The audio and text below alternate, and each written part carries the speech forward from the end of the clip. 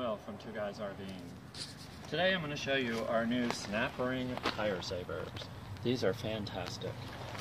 They don't have the ties across the bottom, so you don't have to reach around the tire.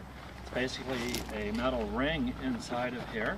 You pull them out, put them on, and it snaps right back in place. We will put in the instructions where to get them and how to measure your tire. We have the 22.5, and I got, I think, the extra large, but I will put that in there. So to install them, you basically grab at the bottom, open up the metal ring,